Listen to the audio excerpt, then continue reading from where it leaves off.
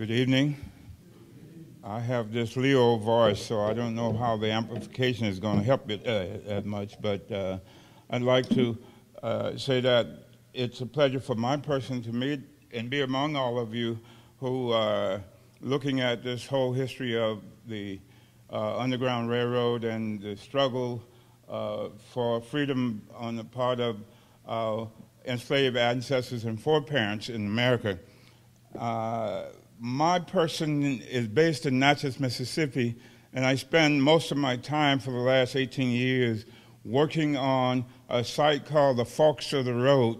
It was the second largest enslavement Deep South Americans domestic, that is within America's boundary, enslavement selling market for enslaved Africans who were captured and brought down south on the Overground Railroad from Maryland, Kentucky, Missouri, Virginia, the Carolinas, and etc., in order to help make King Cotton, Queen Sugar, and also Princess Rice and some Prince Tobacco crops, cash crops.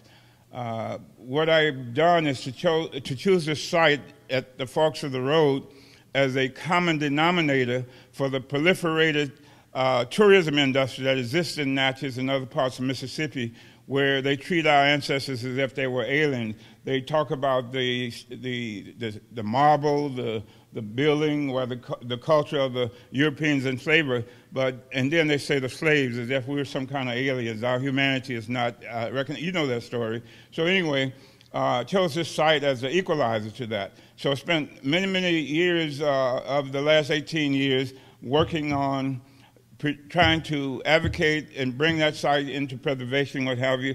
And I'd like to specifically thank the members of the Underground Railroad Network, the Freedom Program, for funding or helping to get funds, especially through Barbara Tiger and the Lower Mississippi Delta Initiative funds for 2 traveling exhibits and a brochure that you could have picked up back there and is still available about the Forks of the Road, and also a small grant for a research project to kill the myth that the Underground Railroad was mainly a to the north, from the south to the north, to Canada type of phenomenon.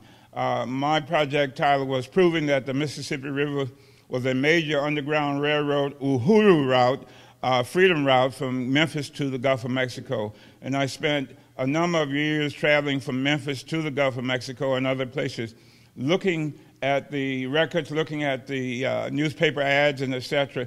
And you can see very clearly our people resisted slavery in the Deep South with their feet. The jails and the newspaper were littered with their records of their running away. And one of the persons that also helped me greatly for getting the information once I started to focus on, well, what did our people do to help free us? Because the myth said that they would be free, enslaved forever. And we come to find out that, number one, when they did get into the South and even before, they hit the ground running and ran in all 4 directions. But when we got to the Civil War, here we see this movement going where the brother in the blue coat and gray coat are fighting each other. And so I'm in the Mississippi Valley where you don't get much, you get all that eastern stuff, Petersburg, Gettysburg, and all those other burgs. You get that kind of history.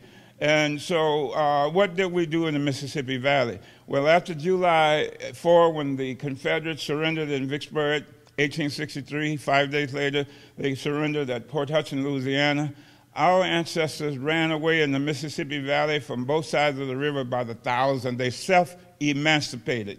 Okay, that means they abandoned their places of enslavement and sought freedom wherever the Union occupied and other places where they hid out until they could get to the Union.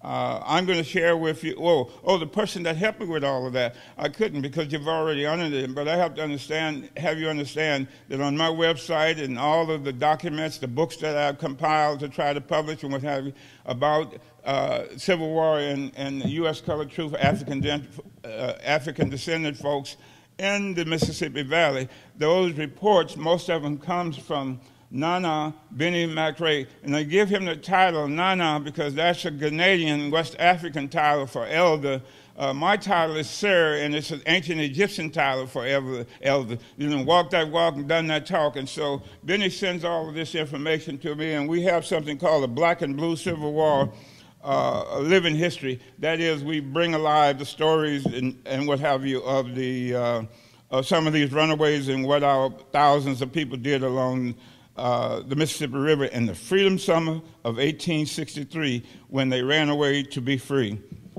Glaringly absent from the vast amount of extant documented information about the Underground Railroad is substantial compilations showing actual Underground Railroad-related escapes, runaways, maroon communities, uprising, revolts, rebellions, conspiracies, resistance, defiance, and uncivil war double victories, and other freedom stories in the Mississippi, Louisiana, Texas, Alabama, Arkansas, and Tennessee. We're getting a little bit of Arkansas this time, this trip here. Thus, the need to study and compile definitive evidence and databases showing the Mississippi River was indeed a major Underground Railroad escape and freedom route from Memphis, Tennessee to the Gulf of Mexico. The Underground Railroad story is perceived as a north to northeast story and is very unbalanced as the United States historical story.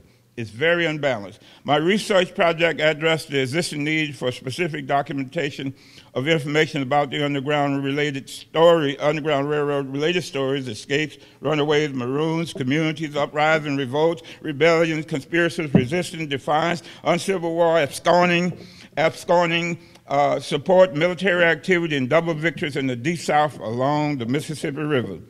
Underground Railroad publications by the National Park Service and other sources contain little specific stories and information of Underground Railroad activities in the Deep Southwest.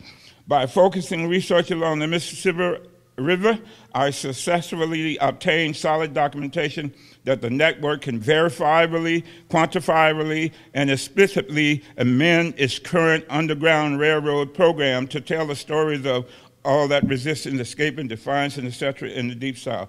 Professor Edward Baptiste called this action by enslaved ancestors who ran away for the Civil War and participated as freedom fighters as the greatest slave rebellion in the history of the United States.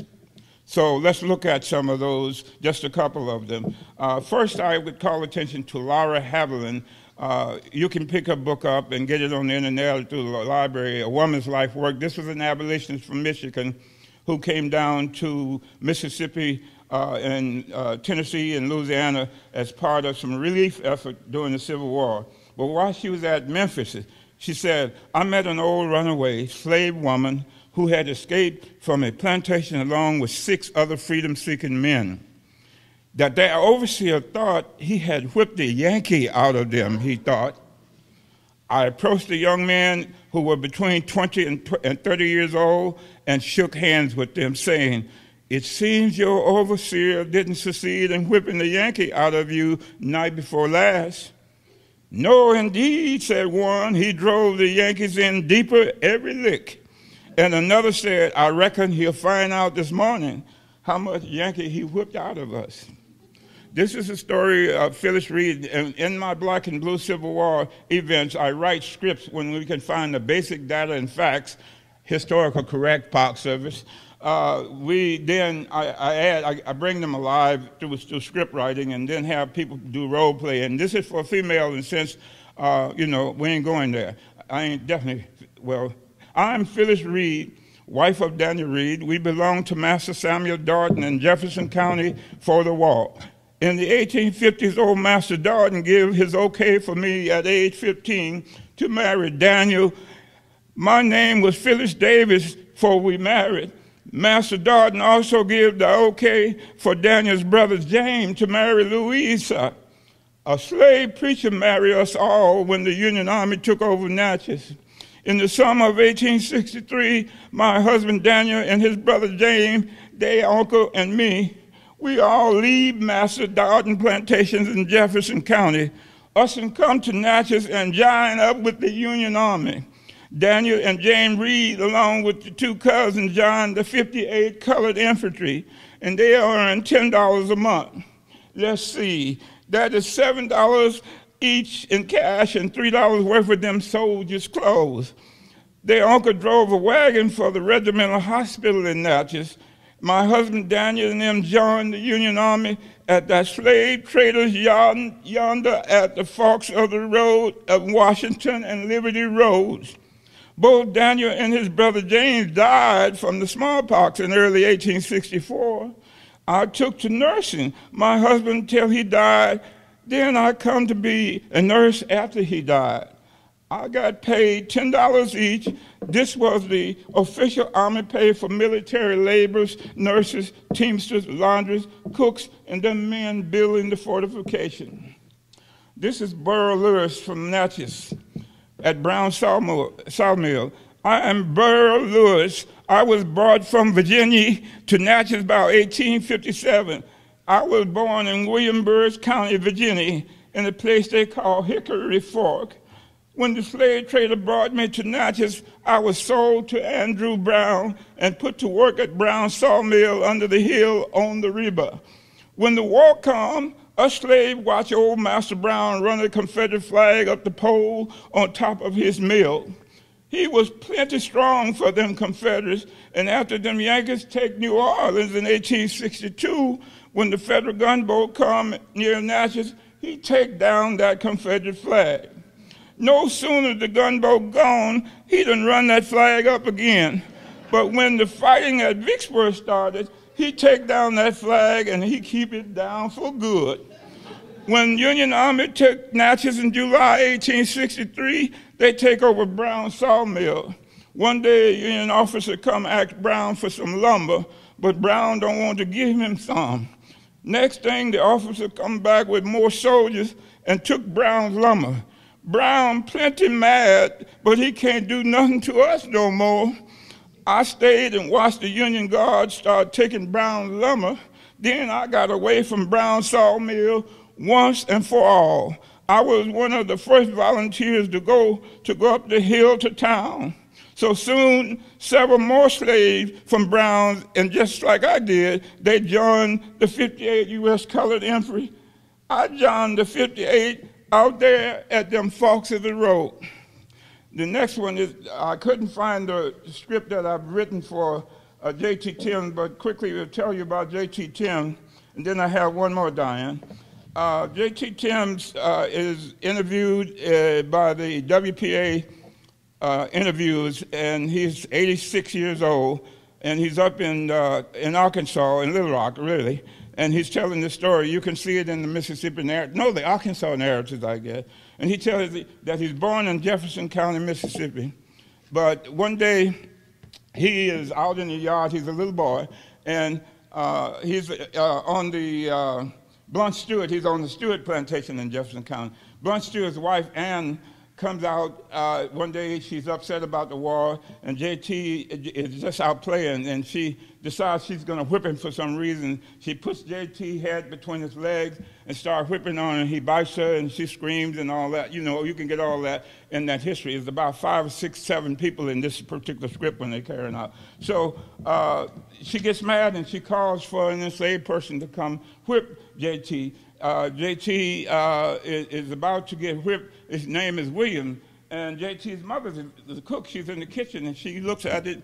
William is about to hit the boy. She runs out with a butcher knife. You better not hit that boy. That's my child. I'll kill you. And so then Anna Stewart calls for her son, Turley. Turley comes here and whip Ann and JT for me. So Turley comes in and he said, I really know y'all ain't done nothing much, but I got to hit you a few licks to satisfy Mom. And so that happens. And then later on, Blunt Stewart, Daniel, the father of JT and the husband of Ann, who is also Anna in the kitchen, comes and he's a shoemaker. So he's making shoes, and from across the river comes Blunt Stewart, the great plantation master, and he comes into where Daniel's making shoes. Daniel, you looking mighty gloom today. And Daniel said, you'd be looking gloom too if your folks and wife and son done been whipped and ain't done nothing. And then Blunt says, what you say? He picks up a hammer and hit Daniel beside the head. And Daniel said, you better not do that again. I don't know if I can, but I'll whoop your ass. And so later that night, Daniel makes a decision. when he calls his people together and say, we are going to get away from here. We're not going to have this happen again. So they gathered together, the family and some other people on the Stewart plantation, and they run off to Rodney, Mississippi, where the gunboat is, trying to get on the gunboat.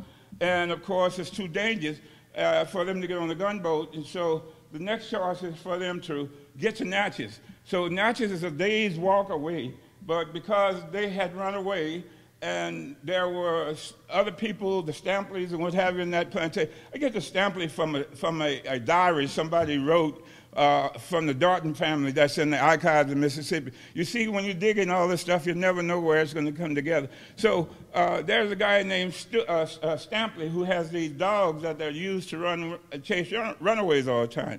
So here goes Daniel Timms and his family going along the river at night. They run along the river at night, and they sleep during the day. They take from Sunday to Sunday to get to Natchez that way. The dogs never catch up with them. And on the way from the various plantations along the river, they're helped by other enslaved. They're given food. And so they make it to Natchez. Daniel becomes a member of the 64th Colored Infantry, and the 64th was stationed at Davis Bend. Good old Jeff Davis, where there's a country band camp, and they defended that camp along with other places. And so that's basically how the Tim family became free. And I'm going to finish this up with a nurse who it was called Ann Stokes, and you can see Ann Stokes on the internet. My name is Ann Stokes. I was born a slave in Rutherford County, Tennessee in 1830. I was a nurse in the United States Navy. On January 1, 1863, on the same day that President Lincoln's Emancipation Proclamation done take effect, I jumped in the Yazoo River just above Vicksburg and swam out and got on a Union Navy gunboat. I joined on with the Navy as a nurse. Some folks say I was the first woman to join the United States Navy, period. Women like me that served as nurses in the Civil War opened the door for other women of all colors to come to serve in the U.S. military corps. When I was come to be an enlisted Navy nurse, I served on that Navy hospital ship, what they call the USS Red Rover. There'll be other Negro women serving on the Red Rover. Some be cooks, washers, seamstresses, and so on. 4 of them sisters of the Order of the Holy Cross come on board. Us all serve under the coordination of the Western Southern Sanitation Commission, what done donated $3,000 worth of medical equipment to the ship. That Red Rover ship is what they call the floating hospital. It is part of the Mississippi Squadron, what under the command of Rear Admiral David Dixon Porter. A ship in the Navy, first ever hospital ship. Just after I joined the Navy as a nurse, the Red Rover headed down the Mississippi River with the big Navy fleet on the expedition up the White River, that's Arkansas, while the Navy fleet be fighting to take the Confederate fort at Port Arkansas, what called Fort Heinemann. Us ships stayed back at the mouth of the river and take on the wounded. Then from February in 1863 to the fall of Vicksburg in July, our hospital ship helped support other Union forces by giving other ships, the Mississippi Squadron, ice and fresh meat. Us serve on some of them burial details, and some of us even go ashore when and where us needed. The Red Rover kept on serving up and down the Mississippi River while us take on the sick and the wounded.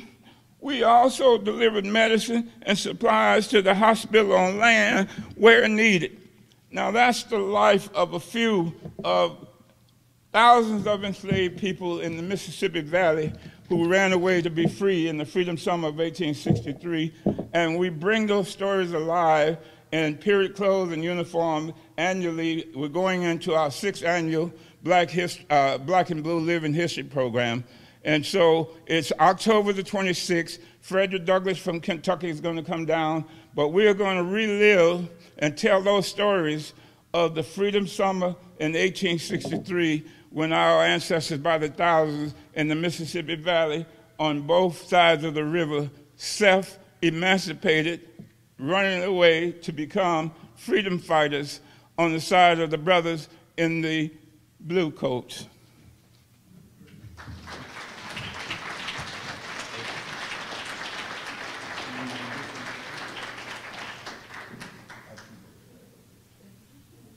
Can we use one of these microphones that maybe work? Baba, and the tech?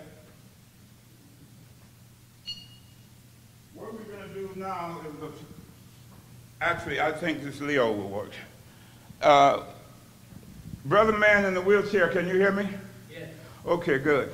I'm going to be talking to you. What we're going to do right now is part of the program that Diane and others had planned, along with the help from Holly Rose, Howard Jones, and folks at the African Descendant Civil War Museum in Washington have identified these names, at least 500 of them, that were self-emancipators. They ran away, they abandoned their places of enslavement from April 1861 onward. They've been identified as runaways. They're from the Carolinas, they're from Tennessee, they're from Mississippi, they're in the 1st Alabama, they're in the 1st and 2nd Kansas, they're in the 55th, whatever becomes, in the South Carolina Unit, which becomes the 55th and things like that. By looking at those names this morning, you pick this up. And what I have in terms of the libation ceremony, I want to give you a libation statement, which is going to help clarify for those who don't understand libation, and I have two people who are going to assist my person. And if you could light up the frankincense and myrrh incense while I read this statement, then we can get on with it. But the story says, the plan calls for you with those cards that are in the seats you're sitting on, those little cards that you now pick up from your seat and put on the table. Okay, keep it there because as part of the ceremony, you're going to be calling their energy up. You're going to be calling the name of the person whose energy were runaways and what have you. But let me make a statement about libation, just in case. One of the exhibits that I have funded through the Underground Railroad Network Freedom Program actually was the first one. My African-European roots of the Underground Railroad traveling exhibit teaches that Africans' resistance to and struggle against Europeans and other foreigners, oppression, captivity, and enslavement, as well as their ongoing defiance against racism and white supremacy domination, originated in Africa. It originated in Africa. Black African descendants struggle for freedom, independence, and resistance to captivity in the Americas originated in Africa. This struggle in the Americas came about with the first African transported in captivity through the horrible middle patches and setting foot in the new European American world. Two of the most dramatic North American expressions of African people's struggle for freedom in the human rights side of the Underground Railroad story, and what has been called the greatest slave rebellion in history. So those are two stories that expresses this traditional freedom that Africans always had. Africans never had a problem with freedom until strangers showed up in Africa. Our traditional DNA freedom that's on our record of having has always been in existence and from the times of the Nile Valley, and when the Greeks and the Hyksos and Romans and all those other people of the Catholics and finally the Portuguese, the Dutch and French and what have you invade Africa, then we start having this problem about freedom. But we've always been free. So the people who were enslaved and our ancestors in America had it already in their DNA. It wasn't no question about whether they would fight when the time comes back, because they had been running away with their feet all the time. Next to God, ancestors in the African tradition are most important. One way of demonstrating this importance is through the traditional African libation offering. Uninformed folks in the Western culture have mistakenly called this tradition ancestor worship. Oh boy, one day y'all learn it on none. Africans feel blessed to have those come after them who will pour libations for them. Libation is the factual evidence that Africans knew there is life before birth and life after death. Let me say that again. The libation is a scientific fact that Africans knew long before there was Christian, Arab, Judaism, Islam, any of those things, that there was life before birth and life after death. Such examples of libation offerings are copied by others as prayers, flowers on graves, candle lighting, wine, cracker, and body of Christ, post-consumption, etc. Libation is the hundreds of thousands of years ago African spiritual sign of engaging spirits and honoring ancestors. Not the person, but the energy and light that always was and always will be. Examples of the energy for generating electrical lights: you have a switch to turn it on, that's birth. You have a switch to turn it off, that's death. But the energy is always there. The energy and consciousness is always there, and our ancestors understood that. And it remains constant. Let us make a libation of lift every voice and sing for those who have brought us thus far on the way. This libation offering is for the suffering, sacrifice, and contributions of enslaved African descended ancestors and foreparents, ill-gotten and sold as human investment capital. My libation water consists of waters from the Nile Valley, Egypt, Ohio, Potomac, James, Mississippi River, and from Florida, because I just had somebody recently send me some up from Florida. From Southern Africa, we have the sand from the Conical Tower at the Great Zimbabwe Temple. Goree Island in the French, you know, people say the French were, you know, what is it, human enslaved, my son, the my son, they are scribes. I don't speak of the French colonial that very well.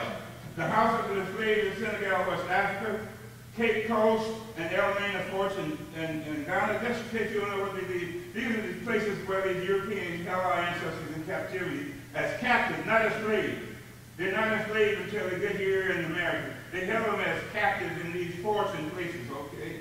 The sand from, soil from Bunch Island, Fort Sierra Leone, the Gullah Geechee, the rice growers and what have you, and sand from Sullivan Island in South Carolina, Galveston Island in Texas, all from four directions upon the African ancestors, where the African ancestors thrived. Today, we make forgotten offering libations of frankincense and myrrh and Mississippi moonshine in the form of light to these non-self-emancipated. They ran away from the places of slavery. Enslaved ancestors and foreparents who voluntarily became freedom-fighting United States Civil War soldiers, cavalrymen, sailors, nurses, spies, and other kinds of supporters of the Union military during America's Civil War. And so now here comes time for to call them out. Let me do a little purification here with the frankincense and myrrh. I'm saging. Y'all know the Native American saging. Well, this is another way of purifying to make sure these brothers' spirits don't have any negative stuff that got caught up here in the hotel and other places while they handle the holy water. Now, brothers, what I want you to do is use these glasses to dip water and pour it into this plant. I understand the plant can withstand it. We can take this bit of incense. Now, folks, y'all ready? Y'all ready? You have your name. We're going to start as they get ready with the water. You know, there's a lot of names, so consider water. And then at the end, for all the mass, we'll pour the last in there. We want each and every one of you to start calling out a name, sing all these. And some of you have more than one name. So as you call the name out, they're going to pour the offering onto this lovely concept plant. We will start at this table, and you know it's like 1, 2, 3, 4, 5, 200 or whatever. Okay. John Wynn. Ashe. David Allen. Ashe. William Alliston. Ashe. Esquires Bonte. Ashe. Thomas Flood. Ashe. Alexander Alston. Ashe. James Postley. Ashe. Hezekiah Winslow. Ashe. Henry Bond, Ashe. Manuel Bolden, Ashe. George Wright. Ashe. Jordan Wood, Ashe. James Laley. Ashe. Alex Anderson. Ashe. Henry Perry, Ashe. Pleasant, Ashe. Jacob Wilson, Ashe. Ashe. Ashe. John Young. Ashe. Dennis Ashe. Luke Wilson, Ashe. George Wilson, Ashe. Ashe. Alan Bell. Ashe. William Benjamin, Ashe. Ashe. Nicholas Benjamin. Ashe. Ashe. London Maiden. Ashe. Ashe. Ashe. Brother Mayor, call out the answer. A.G. Amby, Ashe. Go ahead, sister. Joseph Bolden. Ashe. Alan Bolden. Ashe. Philip Harvey. Ashe. Ashe. William Woodard, Ashe. Philander Wright, Ashe. Ashe. Ashe. Ashe. Henry Wood, Ashe. Dennis Anderson, Ashe. Robert Amos, Ashe. Harris Ashe. Bennett. John Bennett. Ashe. Spirit, you got it. Come on. Jack Ashe. Green Whitley. Ashe. J.W. Davis. Ashe. Samuel Booth. Ashe. Samson Bond. Ashe. Spirit, got you, sister? Did you say something? Okay. James Yao, Ashe. Isaac Yancey, Ashe. Richard Wyatt, Ashe. Abraham Ashe. Joseph Ross, Ashe. John Gilman, Ashe. George Young, Ashe. Obadiah Wyler, Ashe. Yeah, man. William Ashe. Daniel Austin. Ashe. William Ashe. Dennis Williams, Ashe. Lisa Ashe. Charles Boyce, Ashe. Yes. Ashe. Ashe. Ashe. Ashe. Ashe. Henry Wright, Ashe. Ashe. Daniel, Ashe. Calvin Body, Ashe. Cornelius Berry, Ashe. Ashe. Charles Berry Washington, Ashe. Reuben Berry Randall, Ashe. Thomas Berry, Ashe. Arson Williams, Ashe. Samuel Woodson, Ashe. Jacob Williams, Ashe. D. Woods, Ashe. David Williams. Ashe. Edmund Williams. Ashe. Frank Wright. Ashe. Ashe. Peyton Bowman. Ashe. Jerry Boswell. Ashe. George Williams. Ashe. Now, for all of the ones that Nana Benny talked about, all the ones that we know and don't know, who ran away, who became freedom fighters in the tradition of our ancient ancestors, we take this brother who's been initiated in the spiritual tradition in Yoruba in Nigeria, and we take Brother Sam Black, who knows all the ramifications of the mass libation offering. For all of those ancestors, let us all say, Ashe!